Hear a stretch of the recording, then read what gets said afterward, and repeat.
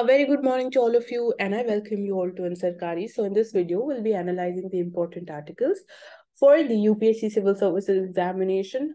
So without any delay, let's start with the analysis. So finally, we have the new foreign trade policy.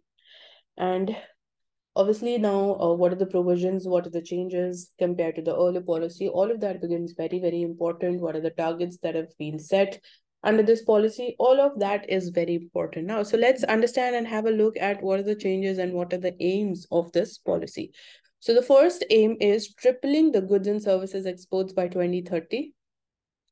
And there is only one time amnesty scheme that has been announced, and there is no other major scheme which is a component of this policy. So it also focuses on lowering the cost for the smaller firms and offering swifter clearances. So basically चीजें थोड़ा और simple easy बनाने के लिए it has made some changes, and जो smaller firms हैं उनकी cost कम हो जाए so that they also become much more competitive and efficient and are able to earn good amount of profits.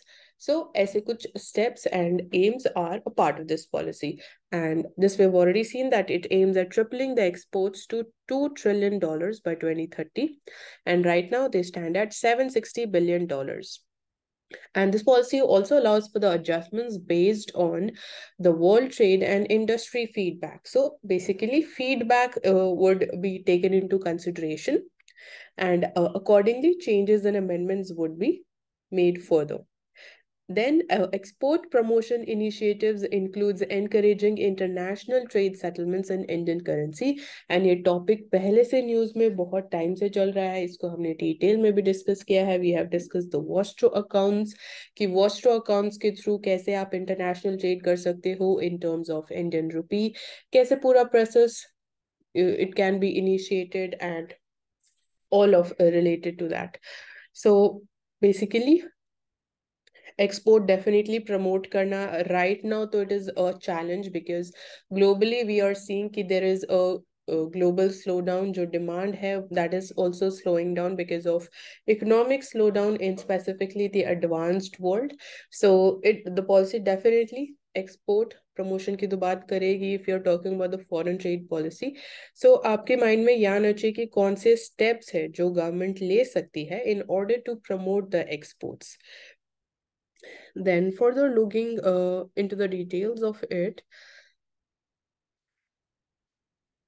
and when we compare the performance of India's trade under the previous policy, we saw that India's exports, they were around $435 billion in 2015-16 when the previous policy was announced.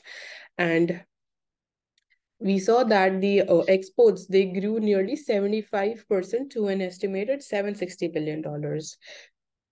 And then we also have the Directorate General of Foreign Trade also. So that's there, and new policy, it will have no sunset date, and it will be tweaked based on the emerging world trade scenario and the industry feedback.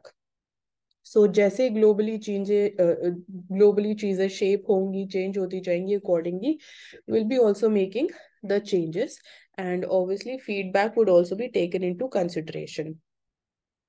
And there are no major new schemes that have been introduced in this policy, barring one-time amnesty under the existing advanced authorization and export promotion capital goods schemes that allow the imports of the capital goods subject to specified export obligations.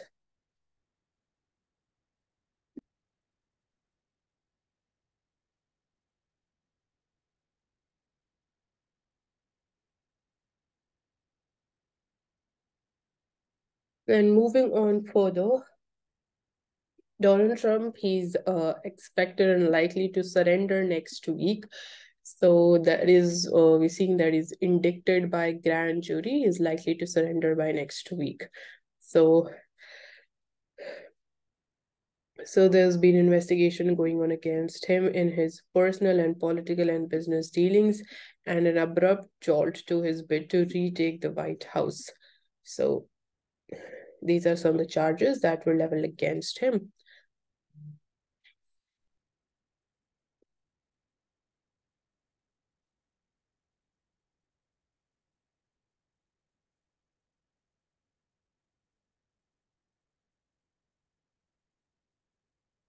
So Gujarat High Court sets aside CIC order seeking information on Prime Minister's MA degree, and they also fine the Chief Minister of Delhi. So he raises questions like, doesn't the country even have the right to know how educated the Prime Minister is? He vehemently opposed showing the degree in court, and why was that? So Gujarat High Court, it has set aside a 2016 order of the Central Information Commission, which directed the Gujarat University to provide the details of the Prime Minister's MA degree to Delhi's Chief Minister under the Right to Information Act.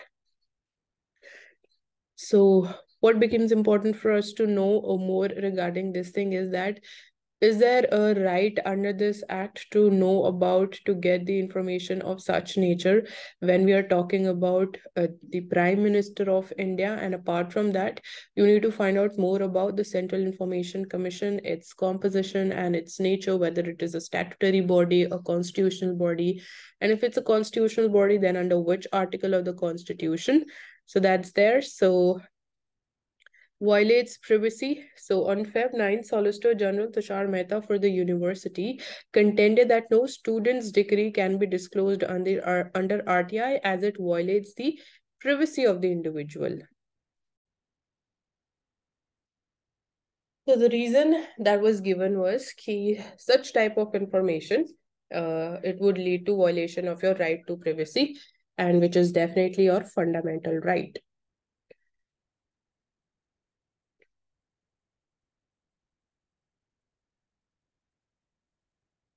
So there is Section 8 of the RTI Act, which talks about certain exemptions. So you need to read more about Section 8. And apart from that, the other information that I just told you guys.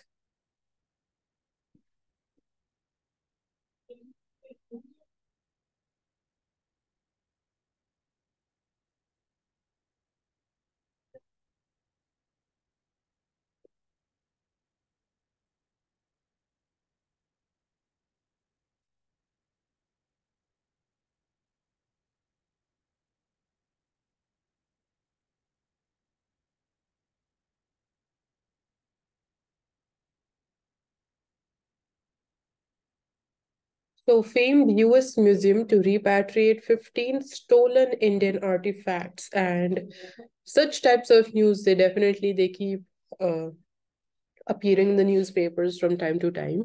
So you need to know that, is there any international convention as far as this thing is concerned, and whether India is a signatory to it or not.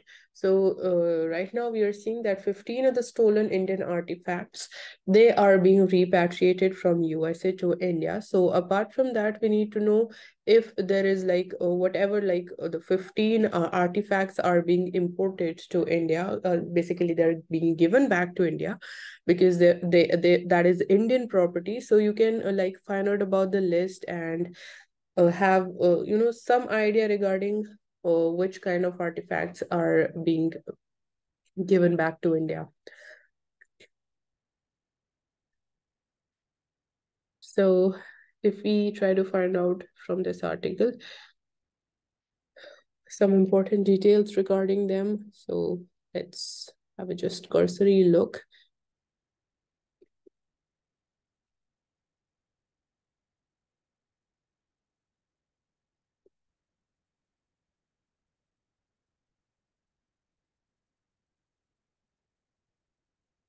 So there's a sculpture which dates back from the 1st century BCE to 11th century CE, and includes terracotta, copper, and stone works on it. And among the antiquities is an enthralling sandstone sculpture of Apsara, the celestial dancer. And there is 33.5-inch tall sculptures from Madhya Pradesh, which date back to mid 11th century CE, and it is worth $10 lakh, which is around rupees 82 crores in Indian currency. And there is a 1st century BCE ceramic pot from Chandraketugarh, which is an archaeological site in Kolkata.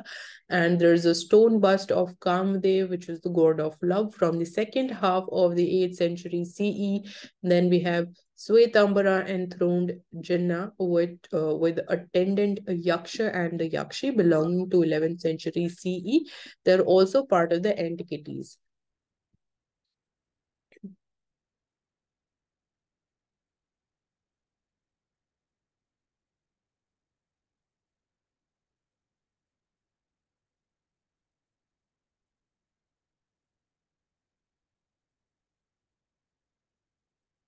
Coming to the editorials.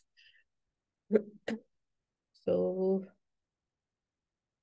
India's semiconductor mission might need a compass.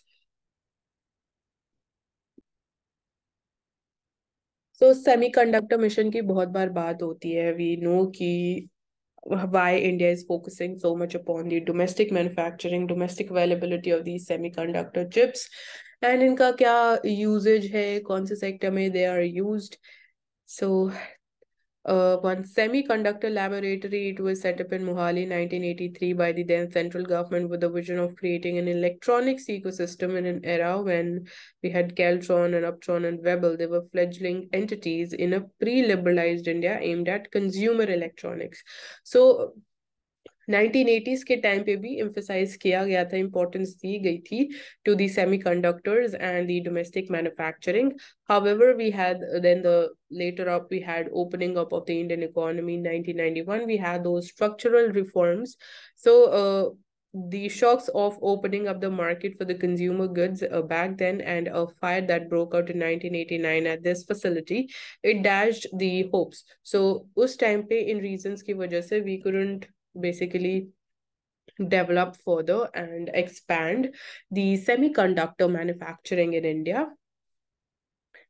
And साथ ही साथ we are also collaborating with USA when it comes to semiconductors production. So that is also one thing. So मतलब globally we are basically trying to diversify our partners, and domestically also we are focusing upon indigenization and domestic manufacturing so that we gain self-reliance as far as semiconductor chips is concerned.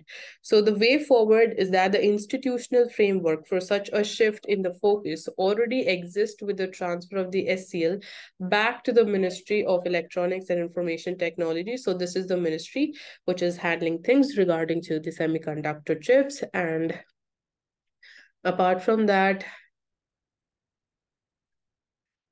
earlier basically this SCL facility of the semiconductor laboratory जो 1983 में construct की थी, बनाई गई थी, back then it was under the Department of Space as a part of the new semiconductor policy. So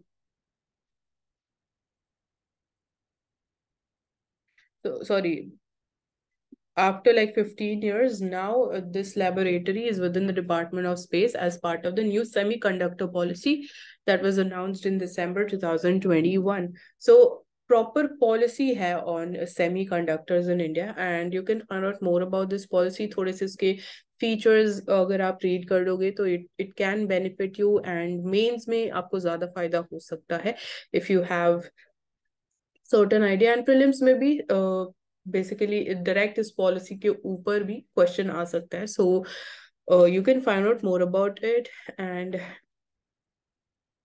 apart from that, alternate approach could be to leverage human and capital assets at the SCL to build on what exists in a targeted manner to jumpstart the semiconductor mission by taking advantage of the recent technological breakthroughs in a class of semiconductors that do not need advanced lithography equipments. So अगर हम focus करें on capital assets and on basically human capital, on basically skilling them and reskilling the already workers which are working in this sector, so वो भी हमें definitely benefits दे सकता है. So that's there. So the recent efforts by India semiconductor mission to open up the subsidies to the global small and medium-sized enterprises in the upstream supply chain, they are welcome because an existing facility like the SCL that will benefit from this step. So in order to promote, we are also providing subsidies to the global enterprises in the upstream supply chains. But this is not enough in itself unless it is coupled with incentives defined in this article. And it also upgrades the targeted at different sets of players.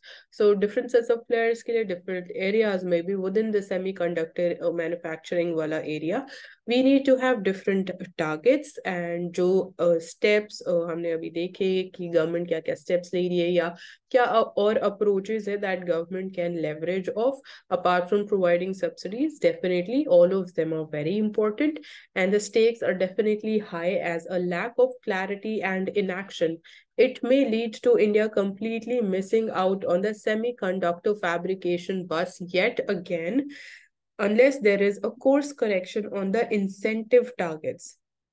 So 1980s में भी हमने try किया था, but back then we failed because 1990s के decade में we had the structural reforms and उसकी वजह से थोड़ा सा opening up of the economy, so हम इतना ज़्यादा focus नहीं कर पाए.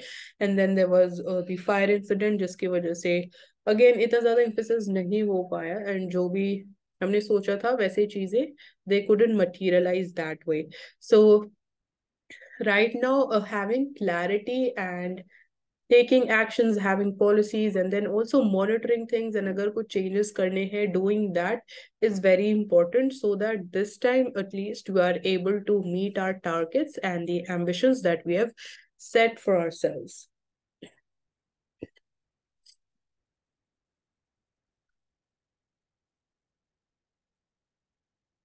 A long and rocky road to economic recovery. So IMF, it has provided $3 billion of package for Sri Lanka, because we know कि Sri Lanka में क्या economic situation चल रही है, क्या there is political instability also.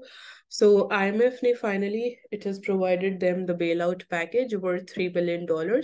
And now when the government implements the conditions stipulated by the fund, it is Sri Lanka's poor who will bear the brunt. So सबसे ज्यादा challenges obviously poor section को face करने पड़ते हैं. And obviously कुछ conditions है, इसके बारे में हमने पहले बात कर चुके हैं कि कुछ conditions होती है, उसके बाद ही IMF provides you with the money, with the sum. And वो conditions अगर आप implement करने जाओगे, जो कि obviously आपके पास और कोई option, कोई ऑल्टरनेटिव नहीं है, तो उसका अगेन कि जो challenges face करने पड़ेंगे, सबसे ज्यादा difficulties, that would be by the poor section. So this article, it is entirely like talking about Sri Lanka. तो इतना ज़्यादा डिटेल में जाने की ज़रूरत नहीं है. We just need to know कि इकोनॉमिक सिचुएशन किस रीजन की वजह से श्रीलंका में हुई है, उसके बारे में हम बहुत डिस्कस कर चुके हैं.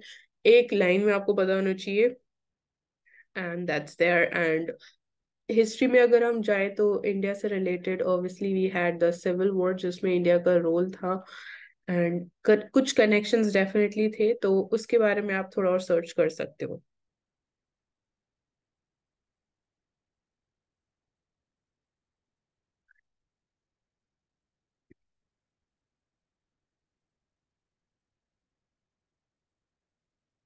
So NATO it is open to stronger ties with India as per a US envoy.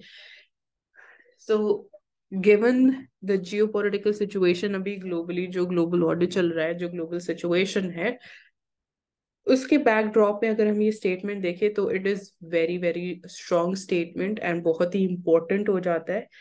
So the Ministry of External Affairs had last year confirmed that the two sides, they have maintained contact for some time. And right now we are seeing that a leading US official has said that North Atlantic Treaty Organization, it is open to deepening ties with India. So speaking at a virtual press briefing on Friday, their ambassador, who is US envoy to NATO, said that Russia should withdraw from Ukraine and that NATO is watching China-Russia relations in the backdrop of Russia's continued military operations in Ukraine. So definitely war तो चल ही रहा है, and साथ ही साथ how things are basically they are again getting reordered. Different countries अपने relations with other partners they are reshaping them. So उसका एक example है कि how Russia and China they are coming closer to each other, and definitely India के ऊपर क्या उसके implications हो सकते हैं, and Western world के ऊपर क्या implications हो सकते हैं, यूरोप के ऊपर क्या implications हो सकते हैं, इसके बारे में हम पहले बात कर चुके हैं. So ये बहुत सारी चीजें दे गेट रिपीटेड. सो आपको बस ये डिफरेंट पर्सपेक्टिव आपको अपने माइंड में रखना इंपॉर्टेंट है. Otherwise things are most often they are repeated in the newspaper, because हम चीजें एवरीडे बेसिस पे we are analysing and covering them up. So let's see India का क्या रिस्पॉन्स होगा to this statement. So that's there. And India and NATO, they have kept in touch in Brussels at different levels for quite some time now. So ऐसा नहीं है कि India बिल्कुल ही contact में नहीं है with the NATO. We are in touch with them, but उससे ज़्यादा कुछ नहीं है. So this is part of our contacts with the various stakeholders on various issues of mutual interest. So NATO right now it has not invited India for the meeting, जो कि अभी होने वाली है on 4th and 5th of April. There is going to be NATO ministerial, and USA official, however, informed that it will see participation from Japan and Australia. So Japan and Australia are going to participate. So these are also the countries, country members of Quad. So only India is left out, and other three members they will be participating this time in NATO ministerial.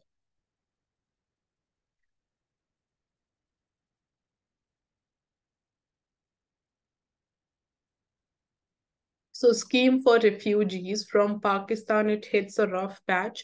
The financial aid was announced by the center in 2018, जिसमें Hindu and Sikh families who had migrated from West Punjab after the partition, they say that scheme is mired in corruption and officials are demanding bribe.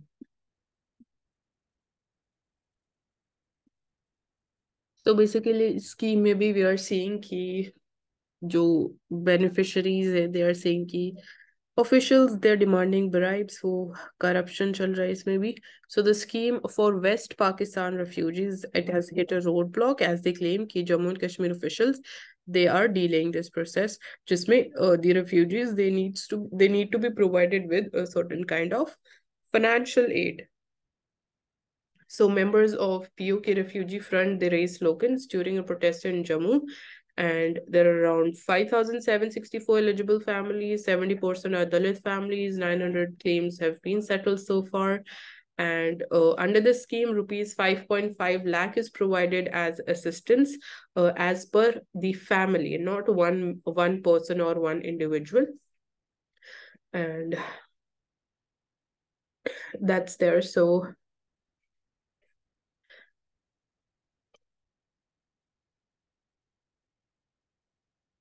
documents such as refugee cards when they entered India from Pakistan's Sialkot in 1947. So basically कुछ individuals थे who were not able to produce their original documents. So obviously उनको ये they can't claim this amount. So you need to first get verified, and कुछ documents, original documents आपको provide करने पड़ेंगे in order to get the financial aid under this scheme.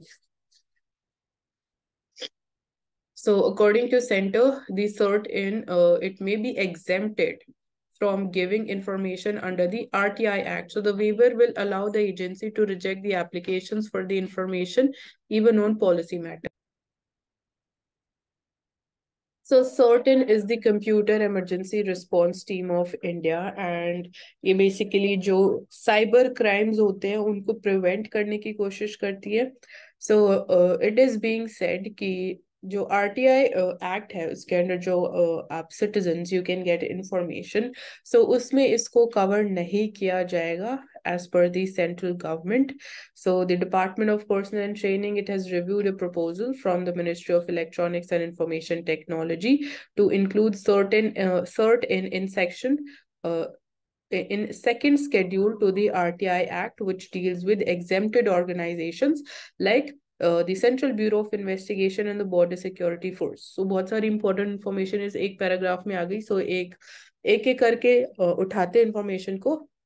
सबसे पहली बात कि CERT it is under the Ministry of Electronics and Information Technology.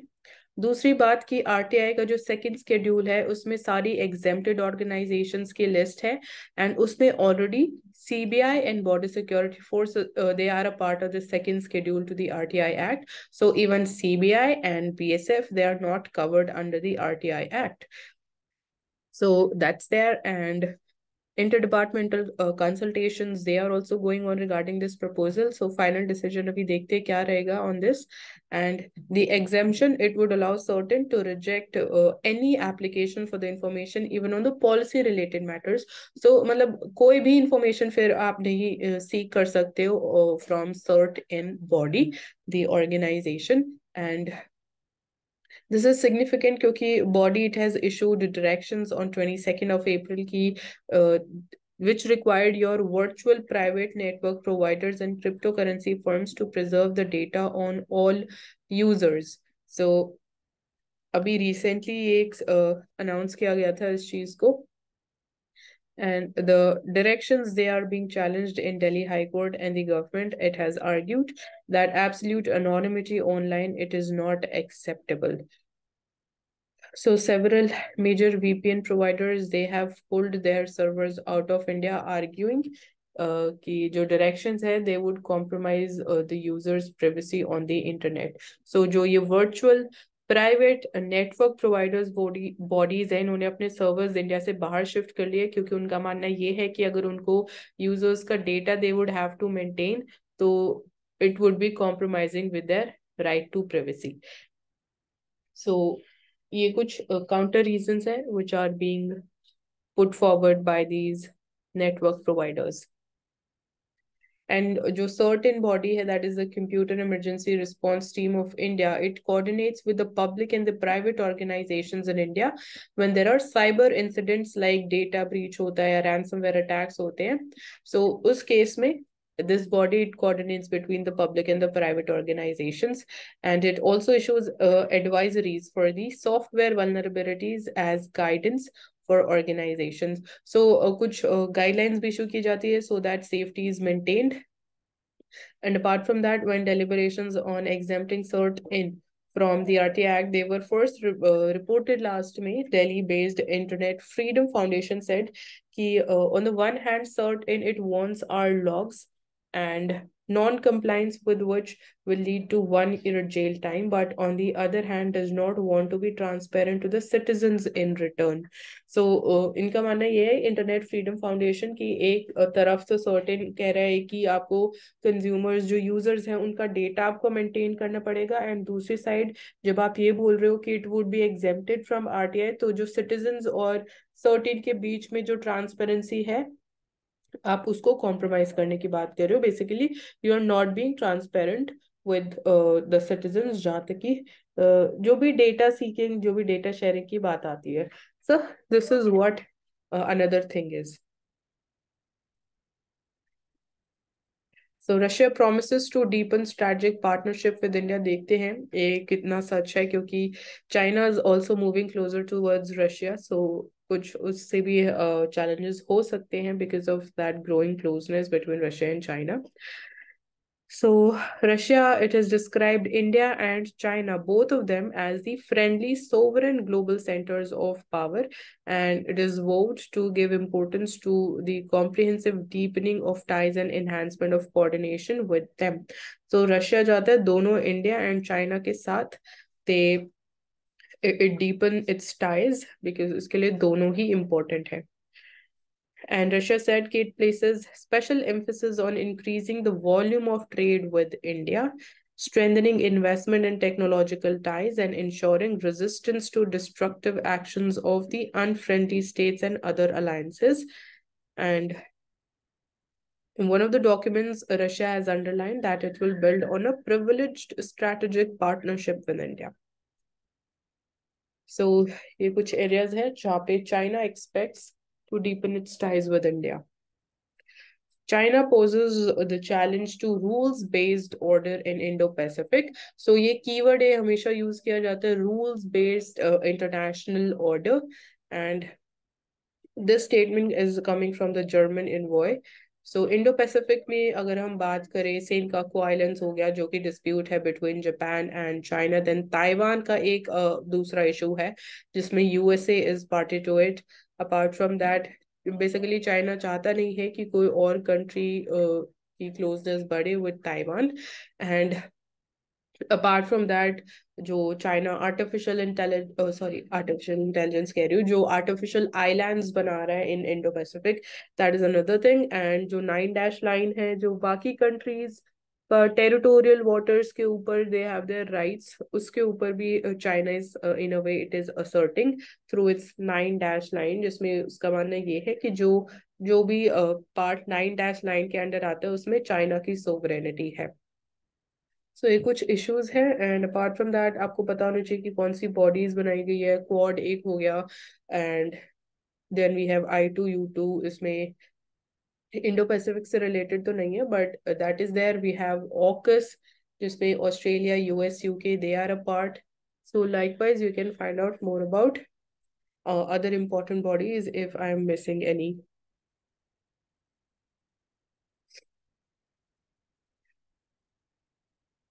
So WHO says कि there is highest proportional increase of COVID cases in India. So the variant जिसकी वजह से cases are increasing right now, it is the XBB.1.16, and this is a new Omicron variant. So it is responsible for the spike, and this is between Feb 27 to 26th of March.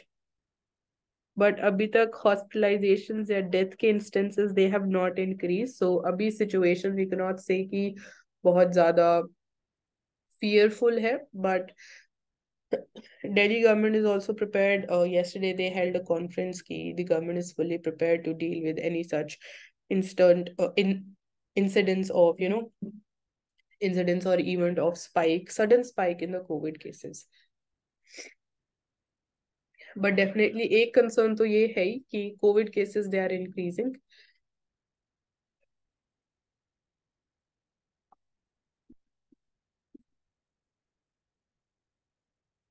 तो Australia seeks diversified market for lithium exports. So lithium की अगर हम बात करें, recently Jammu Kashmir की रीसी district में हमें lithium reserves discover किए थे. So that is very important जब हम बैटरी मैन्युफैक्चरिंग की बात करते हैं. एंड ऑब्वियसली जब हम ये भी देख रहे हैं कि इलेक्ट्रॉनिक इंडस्ट्री इंक्रीज हो रही है, वी आर सीइंग कि electric vehicles their demand is also increasing. So that is why lithium की इम्पोर्टेंस इंक्रीज हो जाती है. बट हम जहाँ तक कि ऑस्ट्रेलिया की बात करते हैं तो इट इज सीइंग कि इट इज ट्राइंग कि डाइवर्सिफाइड कंट्रीज में it exports lithium. So the country, it is the world's biggest exporter of the metal, and with most of it is going to China. So maximum of जो lithium Australia का है it is going to China, and उसकी वजह से China की dominance, obviously no doubt China की dominance है in this area in battery manufacturing की बात करें, क्योंकि maximum चाइना में ही जा रहे, तो obviously चाइना के पास monopoly and dominance है. एंड वर्ल्ड का biggest exporter of lithium is Australia. सो ये कुछ इंपॉर्टेंट फैक्ट्स हो गए. And apart from that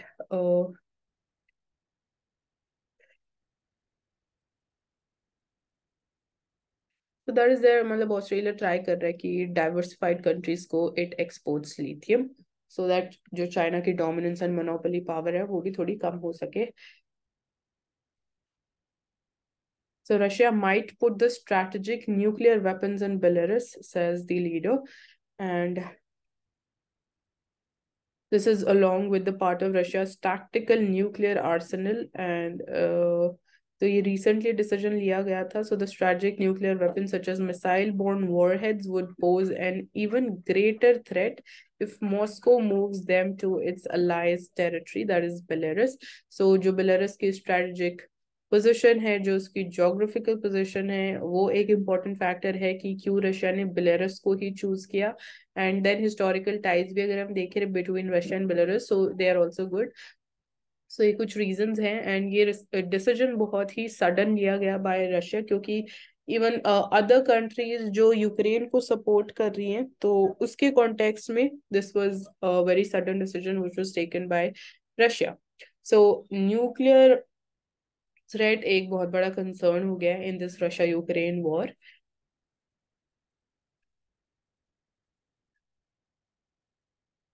so Israel भी सीरिया के अंदर एयर स्ट्राइक्स कर रहा है, सो वहां पे भी situation is very uncertain and violent.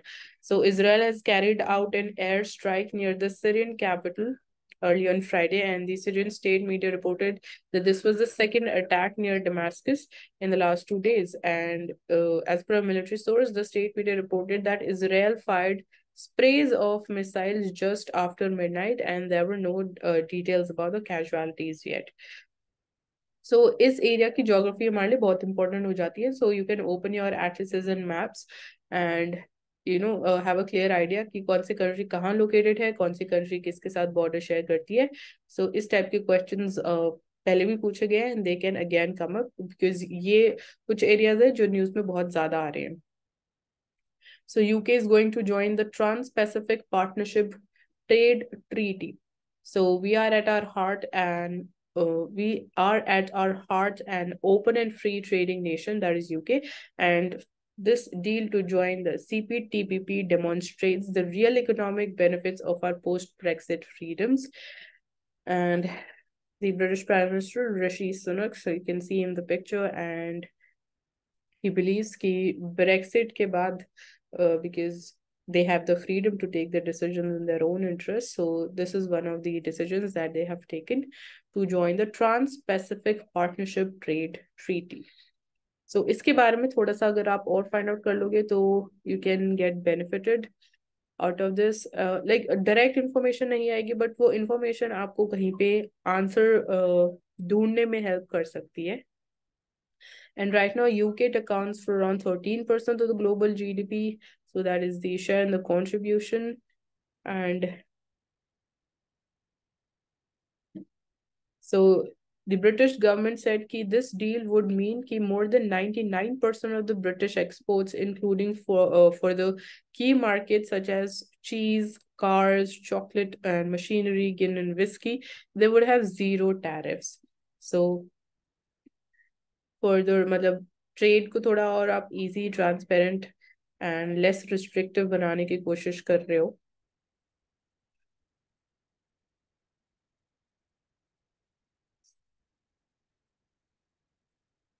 So US affirms ties with Israel and warns not to trigger tensions. So even Israel और पैलेस्टीन के बीच में एक अलग ही इशू है. So यहाँ पे भी इस रीजन में भी we are seeing कि सिचुएशन इतनी ज्यादा सर्टेन एंड स्टेबल नहीं है, क्योंकि एयर स्ट्राइक्स होती रहती है. एंड अभी हमने देखा इसराइल और सीरिया के बारे में भी, देन सीरिया और तुर्की के बीच में एक अलग इशू है. सो आपको थोड़ा पता होना चाहिए कि क्या मेन रीजन है.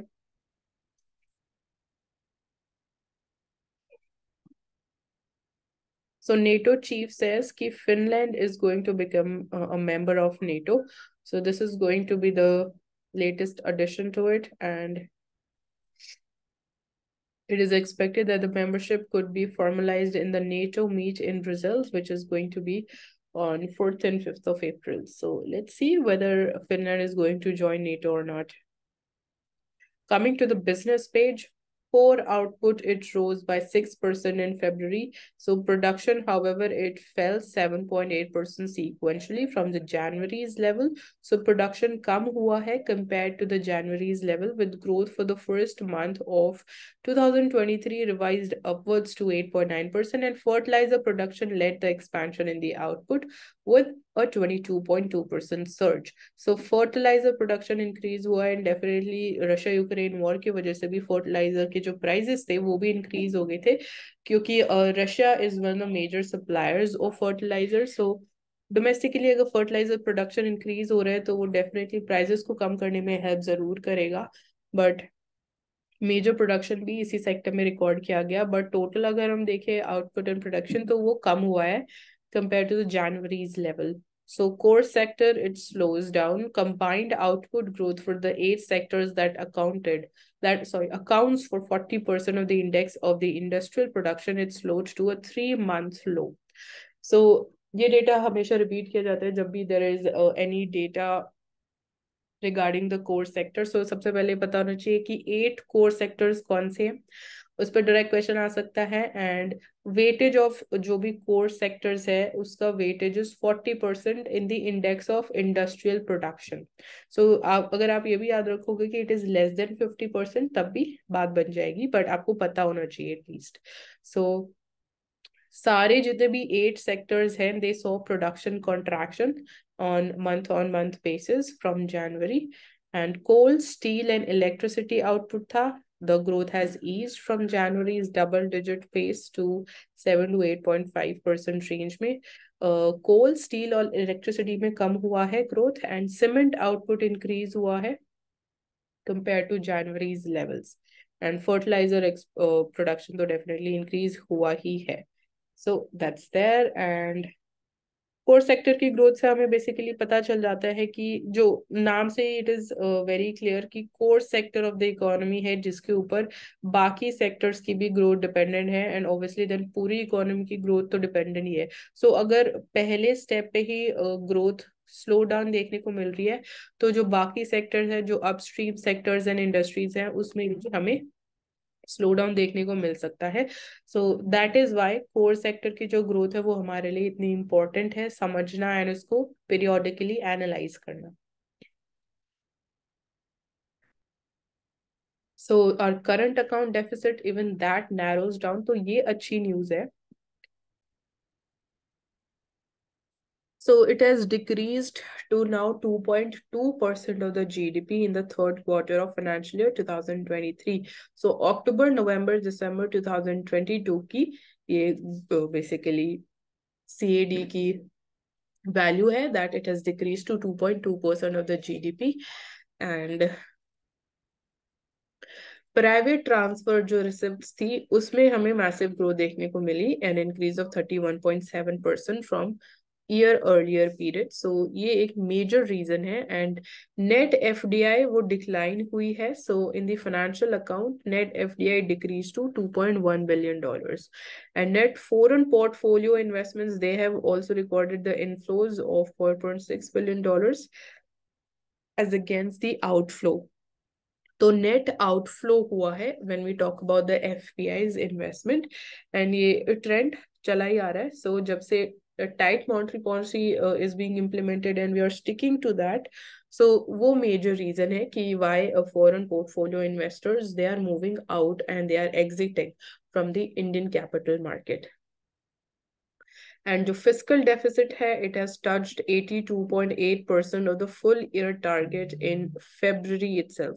So the center's fiscal deficit, it touched 82.8% of the full year's target at the end of February, according to data from the Controller General of Accounts. And in actual terms, the fiscal deficit or the gap between the expenditure and revenue collection during the April to Feb period, it stood at 14.53 lakh crore rupees. So fiscal deficit in comparable period, जो पिछले साल वाला period था, was 82.7% of that year's revised estimate in the budget. So marginally थोड़ा सा ज़्यादा है इस बार, but it has reached 82.8%, जो कि काफी ज़्यादा है. but COVID-19 के टाइम से अगर हम compare करें तो उससे it is less. So gradually, obviously ये gradually ही कम होने वाला है, sudden तो इसमें decline नहीं हो सकता है, but we can say कि हाँ we are decreasing it in a way. So that's one thing. सो जो फॉरेन ट्रेड पॉलिसी अभी रिलीज की गई है जिससे हमने आज का एनालिसिस स्टार्ट किया था, it moves setting up of e commerce export hubs. सो ऐसे डिफरेंट हब्स सेटअप करना सो दैट हम जो हमारे एक्सपोर्ट्स हैं उनको हम बूस्ट कर सके, उनको और ज्यादा एक्सपोनेंशियली ग्रो कर सके, is one of the steps that is this policy talking about. सो ये बेसिकली ई कॉमर्स एग्रीगेटर्स जो है उनको हेल्प कर सकता है इन undertaking everything from stocking to the customs clearances and processing of the returned order. सो उसको थोड़ा उस प्रोसेस को थोड़ा ईज करने में they can play an important role. And जो हब्स हैं they would also include a processing facility for the last mile activities like labelling हो गया, टेस्टिंग हो गया, रीपैकेजिंग हो गया. सो एक ये प्रपोजल भी है which is a part of this foreign trade policy.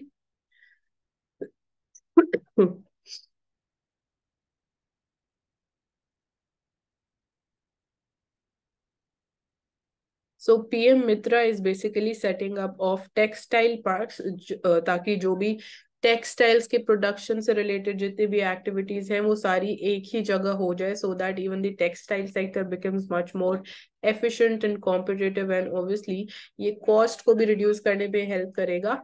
सो जो फॉरेन ट्रेड पॉलिसी अभी रिलीज की गई है it expands the export promotion scheme to even include this PM Mitra scheme. So the old export scheme, it will continue to include the apparel sector with self-declaration that has been added. So this is another thing. And now let's move on to another newspaper. So let's take a Financial Express first. So our air traffic in India it is set to double in next 4 to 5 years as per the Union Minister for Civil Aviation. And जो daily domestic air passenger traffic है that has crossed the pre-COVID high and it is set to soar further. And he says that in the first 65 years of independence, we built 74 airports in India. And in just the last 9 years, we have built an additional 74 airports more. So 4 more airports, waterdromes and heliports. So definitely जो हमारा civil aviation sector है that is expanding, that is growing. And that is also evident from the thing कि airlines ने जो aircrafts के लिए they have placed orders. So that is pointing कि definitely activities they are expanding. So that's why they have placed the orders for more and newer aircrafts.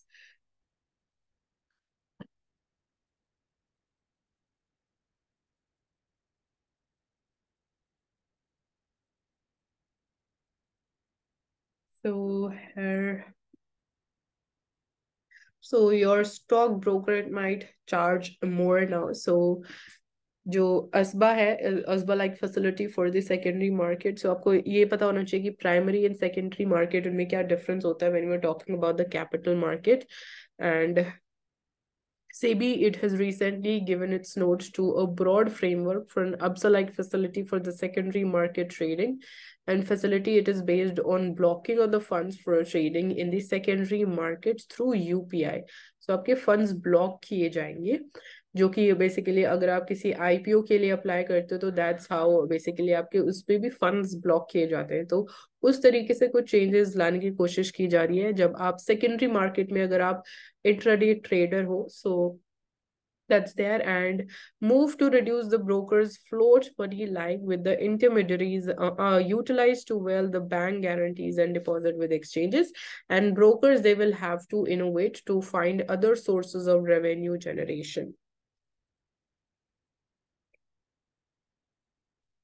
So India के services exports they've already crossed $1 trillion, while we see कि जो merchandise exports है they lag behind. And our Union Commerce Minister says he is confident that we will cross $2 trillion mark by 2030. So definitely export sector की अगर हम बात करें in terms of services exports of India, so उसमें इतना कोई major challenges नहीं है हमारे लिए. We have a surplus when it comes to services export, services trade कि हम export ज़्यादा कर रहे हैं services compared to the import. And उसकी वजह से भी जो हमारा करंट अकाउंट डेफिसिट है वो भी काफी हद तक बहुत इंपॉर्टेंट रोल प्ले करते हैं services exports in terms of narrowing down our current account deficit.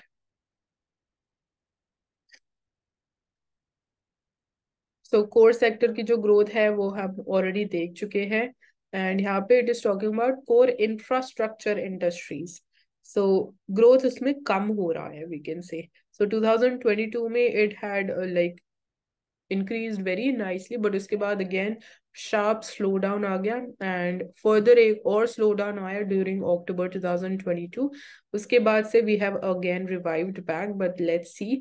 कि आने वाले टाइम में क्या रहता है। बट इंफ्रास्ट्रक्चर की अगर हम बात करें तो इवन यूनियन बजट में भी दिस टाइम कैपिटल एक्सपेंडिचर के ऊपर काफी एम्फेसिस एंड एलोकेशंस की गई हैं। बट अब देखने वाली चीज यही होगी कि उनको इम्प्लीमेंट कैसे किया जाता है, क्या वो एक फिक्स टाइम फ्रेम में कंप्लीट किए जाएंगे प्रोजेक्ट्स या नहीं, to have actually the real benefits of having that capital expenditure and setting up new infrastructure facilities in the economy. So that's there. And fiscal deficit की भी हम बात कर चुके हैं कि 83% वाला mark it is already achieved. And जो fiscal deficit का target है that is 6.4% of the GDP that is set to be met, and tax revenue is also on track. So during the first 11 months of the current financial year, new tax revenues, they reported the net tax revenues, they have reported a healthy growth of 17%. Even as we saw the non-tax revenues, they have reported a 20% fall. तो tax revenue में growth हुई है और जो non tax revenues है उसमें हमें fall देखने को मिला है। And again current account deficit की भी हम बात कर चुके हैं कि it is been recorded at 2.2% of GDP in third quarter of the financial year, जो कि end हुआ है। So आज से next financial year भी start हो चुका है, that is from 1st April of this year and it would be up till 31st March of the next calendar year. So current account balance की यहाँ पे डेटा भी हमें प्रेजेंट किया गया है, सो यू कैन अंडरस्टैंड कि पहले ऑब्वियसली जब हम फाइनेंशियल 21 की बात करें तो इट वाज पॉजिटिव। बेसिकली हमने सरप्लस भी रिकॉर्ड किया है ऑफ 2.4%। सो ये कोविड-19 के टाइम पे ही था जब लॉकडाउन थे, हम इतना ज्यादा इम्पोर्ट नहीं कर रहे थे, तो वो एक मेजर रीजन था कि why we were able to record a surplus. And ये भी आप फाइंड आउट कर सकते हो कि क्या इससे पहले हमें इंडिया ने कभी सरप्लस रिकॉर्ड किया है इन करंट अकाउंट बैलेंस और नॉट। एंड उसके बाद भी हमने एक और बार रिकॉर्ड किया of 0.9% of the GDP, and उसके बाद तो it is all in deficit. So compared to the previous quarter it was at minus 4.4%. So minus matlab ki it is deficit, plus means it is positive, it is in surplus. So compared to the previous quarter we can say कि हमने जो current account deficit है उसको और कम किया है। So that can be one takeaway from this thing.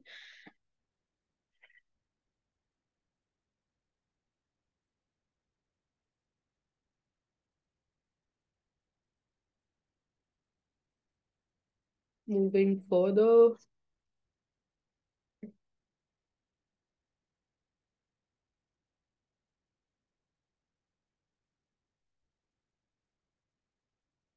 So foreign trade policy अभी recently release की गई है, तो आज हमने सबसे पहले इसके फीचर्स के बारे में बात किया। बट आने वाले टाइम पे ऑब्वियसली इसका क्रिटिकल एनालिसिस करना वुड बी इम्पोर्टेंट, सो वो भी हम करेंगे जब हमारे पास एक अच्छा सा आर्टिकल होगा। So will be taking this thing up in detail. And so shadow banking के बारे में clarity होना is important. So are we really worried about shadow banking or not? Not, and don't look at China. So the size of the USA's leveraged finance market, it is bigger worry than China's ballooning debt pile. So when we talk about shadow banking, we think of China, so which is one of the world's most indebted nations, and lending by the companies that do not own a banking license, it has reached 50 trillion yuan, or about 42% of the gross domestic product, according to the Moody's Investor Service. So जो companies ऐसी है जिनके पास banking licence नहीं है but still they land some money, so that is crossed around 42% of the GDP जब हम China की बात करते हैं। And as per the recent banking crisis it is forcing investors to figure out where the next pressure point might be. So recently अभी हमने देखा दो इंसिडेंसेस जहाँ पे बैंक फेल हुए, and that was recorded one of the largest after the 2008-9 financial crisis. And obviously इसकी वजह से इन्वेस्टर्स थोड़ा सतर्क हो गए, थोड़ा सा we can say कि they are now thinking twice before investing, before putting their money in something. And obviously नजरे ये भी है कि कौन से part of world में या कहाँ पे किस वजह से next crisis, financial crisis हो सकती है। So that is one thing. And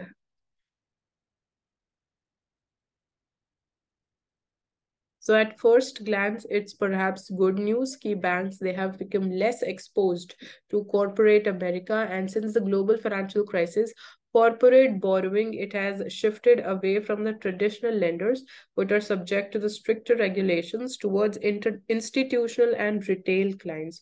So corporates को जो borrowing करनी होती है पहले वो ज़्यादा dependent थे on the traditional lenders, on traditional banks, but now they have shifted and diversified their clients to institutional and the retail clients.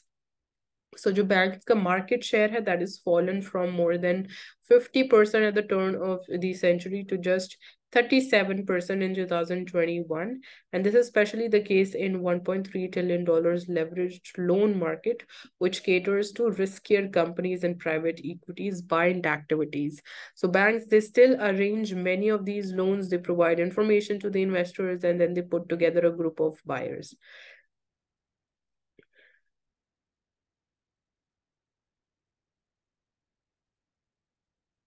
So this guessing game makes China a bit less scary by comparison because paranoid about its huge debt pile, the government it is keen to assess banks' exposure to the shadow financiers, and further China's shadow banking it has been on a decline since the government's deleveraging campaign, which began in earnest late 2017.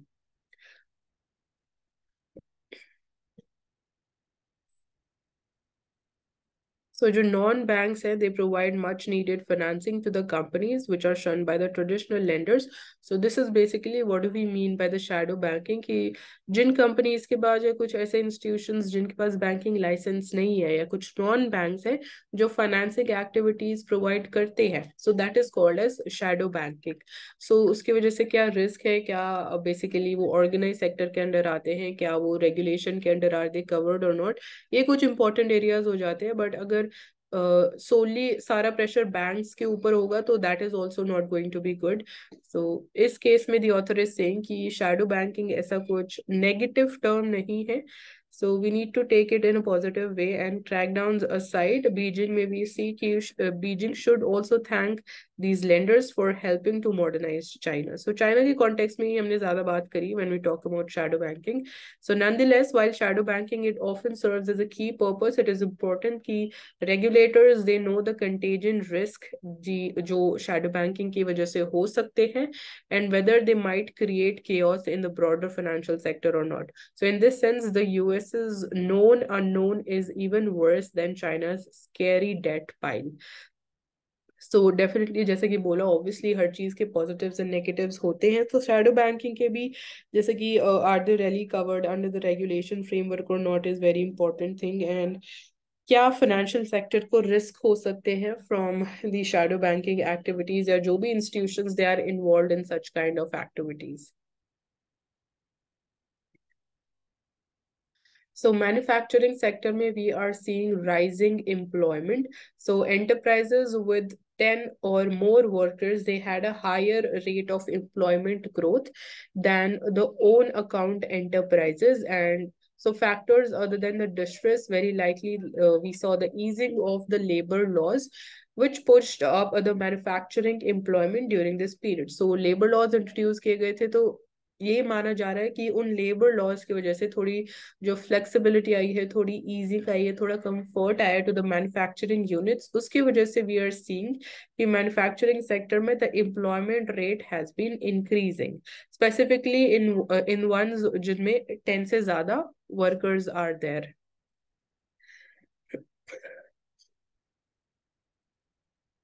तो basically employment की बात कर रहे हैं and जो main चीज थी वो हम बात कर चुके हैं कि क्या रीजन है.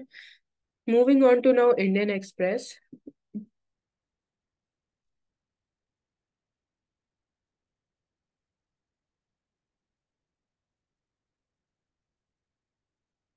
सो बंगाल में स्पेसिफिकली हावड़ा में वायलेंस देखी गई. सो पॉलिटिकल ब्लेम गेम चल रहे हैं यहाँ पे. कोई सीएम को ब्लेम कर रहा है, कोई पॉलिटिकल किसी पॉलिटिकल पार्टी को ब्लेम किया जा रहा है.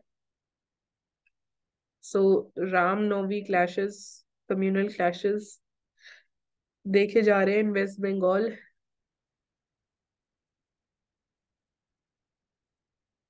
So ये भी हम देख चुके हैं कि एंटिकिटीज इंडिया में वापस लाए जाएंगे. तो यहाँ पे हमें हमारे पास पिक्चर्स भी हैं. So you can see this is celestial dancer. It is made up of sandstone and it is there from the 11th century Madhya Pradesh. And then rattle in the form of crouching. This is yaksh, which is made up of terracotta coming from Bengal. Then we have parikara, which is made up of brass inlaid in silver and copper from Gujarat. Then we have Harvan floral tile. So this is made up of terracotta coming from Jammu and Kashmir. And so is investigation में ICIJ was also involved. And New York का जो supreme court था उन्होंने decision लिया है कि they would be again given back to India.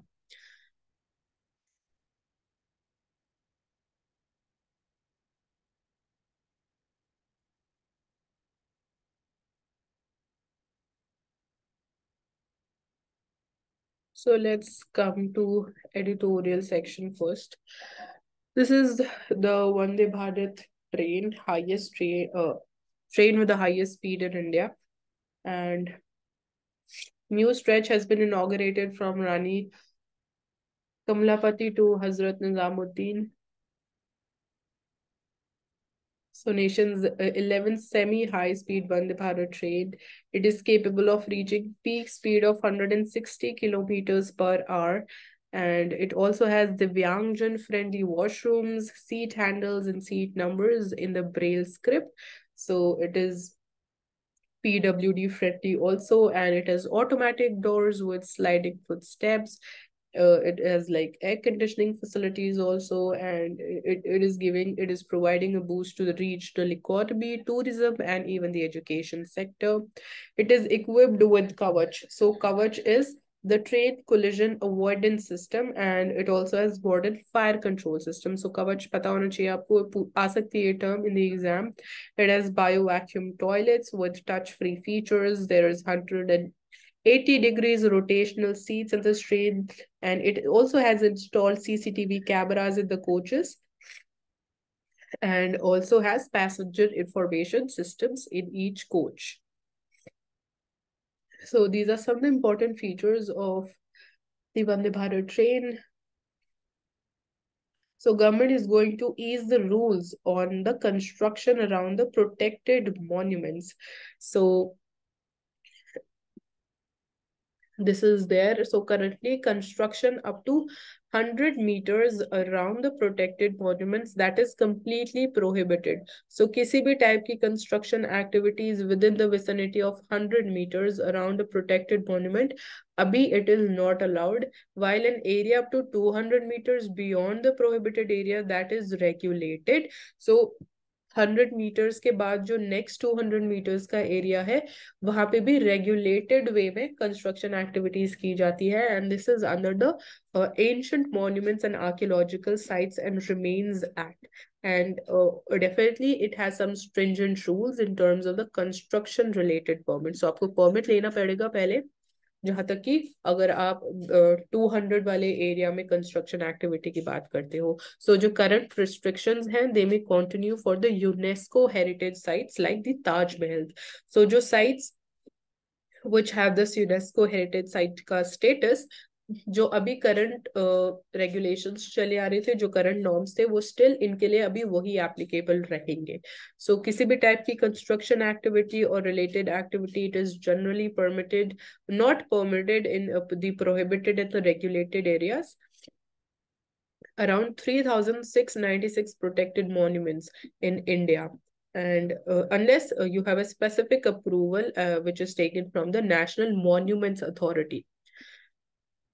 And this system is set to change. So कुछ changes किए जाएंगे. So हमने देखा जो UNESCO heritage sites है उनके लिए कुछ changes नहीं होने वाले हैं. And यहाँ पे कुछ साइट्स भी मेंशन की गई है कि even as the government it can bring about liberalisation in case of most of the monuments, but for UNESCO world heritage sites India right now it has 40 of them, which includes Taj Mahal, which is in Agra, Dholavira, it is in Gujarat, it is an Indus Valley civilization site. We have Ramappa temple in Telangana, we have Red Fort and Qutub Minar in Delhi. So ये कुछ UNESCO world heritage sites है. So these restrictions they may stay for these sites, and since construction that is regulated and prohibited zones, they may impact these heritage structures. So UNESCO it has generally been encouraging such a concept to be complied with in the case of all world heritage sites. So obviously heritage ko conserve karna is definitely very important, and strict norms and regulations hona and ensuring कि they are implemented strictly is important. So आप थोड़ा और find out कर सकते हो regarding the national monuments authority of India, and इस act के थोड़े और फीचर्स अगर आप देख लोगे जो इम्पोर्टेंट थे, एंड जो लिमिट है लैंड एरिया की लिमिट है वो हम देख चुके हैं. And moving forward,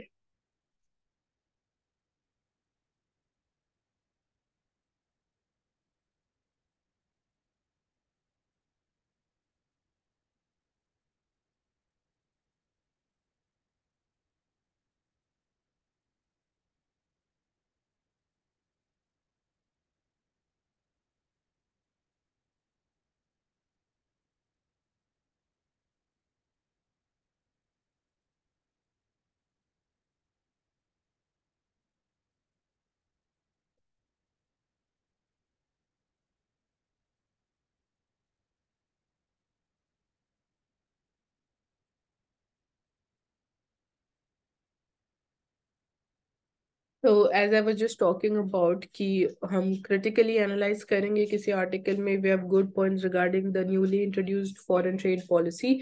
so this is saying कि और मेजर्स होने चाहिए in order to improve the trade share of India जब हम ग्लोबल लेवल की बात करते हैं. एंड देखते हैं यहाँ पे कुछ अगर पॉइंट्स हमें मिल जाए जहाँ तक कि हम क्रिटिकल एनालिसिस की बात करते हैं. So definitely timing of this act, it is of this policy is very important, क्योंकि जो पिछली पॉलिसी थी उसको एक्सटेंड किया गया था, एंड ऑब्वियसली हम उसको ज्यादा लंबे टाइम तक एक्सटेंड नहीं कर सकते थे. तो timing is right, and right now globally भी जो स्लो डाउन देखने को मिल रहा है in the demand, in the goods demand, सो उसके पर्सपेक्टिव से भी टाइमिंग इज करेक्ट, बिकॉज कुछ चेंजेस डेफिनेटली करने की जरूरत है जिसकी वजह से एक्सपोर्ट सेक्टर पे ज्यादा इम्पैक्ट ना हो, क्योंकि ऑब्वियसली कुछ ऑल्टरनेटिव्स तो होंगे हमारे पास जिससे हम जो एक्सपोर्ट स्लो डाउन की बात करते हैं वो इतना ज्यादा लार्ज स्केल पे ना हो. And India definitely it accounts for a minuscule portion of the global trade, क्योंकि its share in the global merchandise export it stands at around only 1.8%, and services में it is only around 4%. So India का global share जो है वो बहुत कम है, and there is considerable scope for improvement for the country. So definitely share अगर कम है तो पोटेंशियल इम्प्रूव करने का और ज्यादा एक्सपैंड एंड ग्रो करने का बहुत ज्यादा हो जाता है. So this new policy needs to be supplemented with other measures so that so as to boost our trade performance, and these it can be from further lowering the import tariffs, ensuring a competitive exchange rate, to signing broader and deeper free trade agreements. So free trade agreements already कुछ countries के साथ we have already signed and we are in discussions with others. So एक ये बात हो गई, and it is saying कि we can also work more upon lowering the import tariffs, and competitive exchange rates भी हमें कुछ advantage provide कर सकते हैं.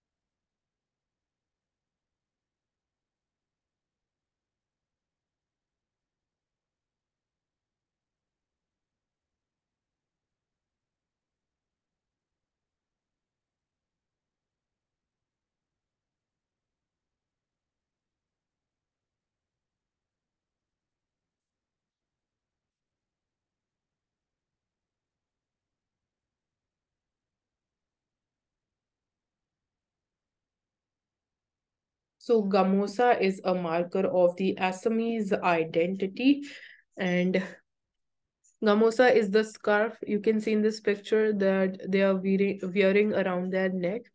And there were protests in Assam this week after a newly formed literary body, it called the Bangla Sahitya Sabha in Assam, used a ceremonial scarf, which was created by sewing together half an Assamese gamosa and half a Bengali gamcha to facilitate the guests at a function in Guwahati. So, ये main reason था क्यों अभी recently protest हुए. So, kind of a fusion कर दिया of the two scarves.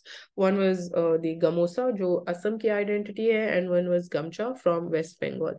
So ये थोड़ा लोगों के जो sentiments हैं उनको hurt कर देता है. So they were basically, these were the reasons कि क्यों लोग they were protesting. So cultural significance की अगर हम बात करें, gamosa, it is fundamentally different from gamcha, and equating the two garments by stitching them together, it touched a raw nerve. So the Phulam Gamosa, it is considered a symbol of Assamese cultural identity and it is revered for multiple reasons. So, अगर हम Gamosa के importance की बात करें, its cultural importance to the Assamese people, so it has a deep symbolic value in Assam.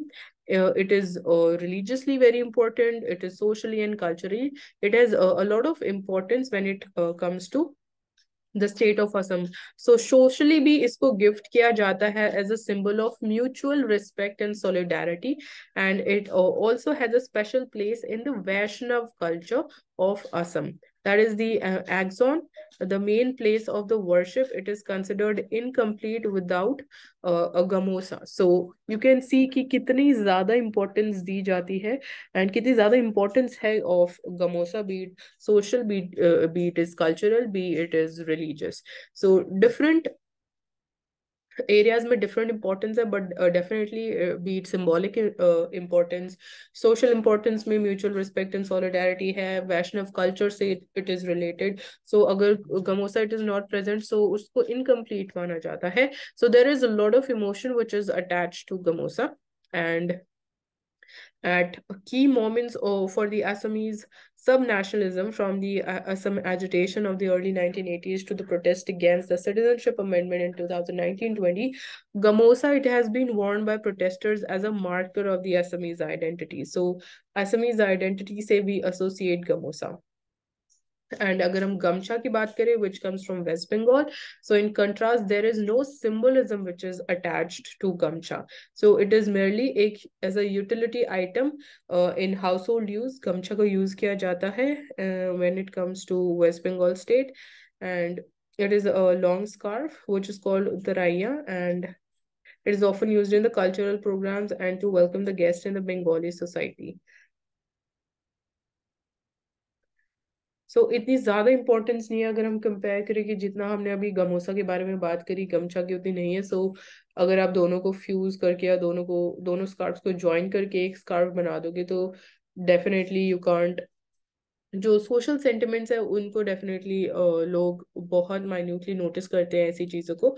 सो उसकी वजह से they will protest in Assam, and definitely Gamosa, it has also been given the GI tag. So that's there, and Gamosa, it has a national identity also, not just in Assam, but it also has a national identity. So people, they have strong emotion towards it and they respect and honor it. So it has its own distinct identity.